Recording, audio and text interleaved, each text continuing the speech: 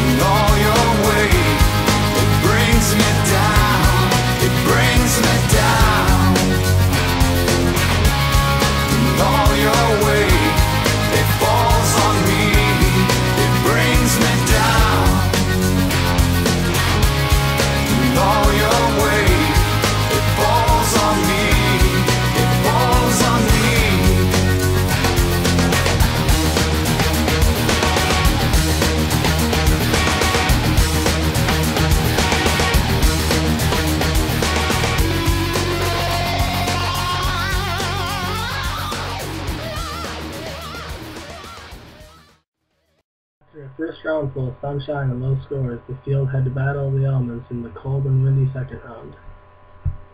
The weather couldn't stop Jason and Rinko, who both held on to one-shot lead to earn the victory.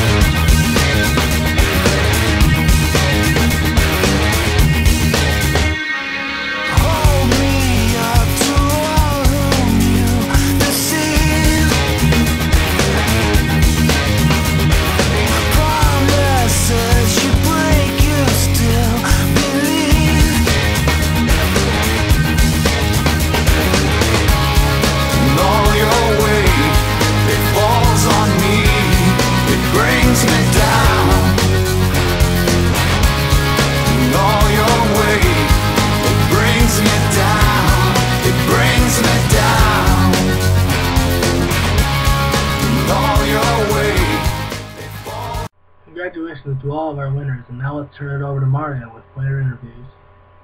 Standing next to me, I have our boys 15 to 19 champion Jason Mendel of Norcross, Georgia. Jason started the weekend opening with a 1 under par 71 yesterday. Course played a lot tougher today with the weather conditions.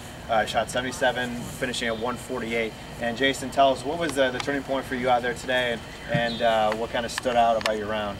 The front nine, I didn't do so well. Shot 4 over, and the back nine I came back, shot 1 over. So birdie number 17, so happy about that. Great, and also with this victory, not only do you get a free pair of shoes from Keeker Golf, but you also get an exemption into the Big I, which is one of the biggest nationally ranked tournaments this summer. What are you looking forward to about playing the Big I this summer?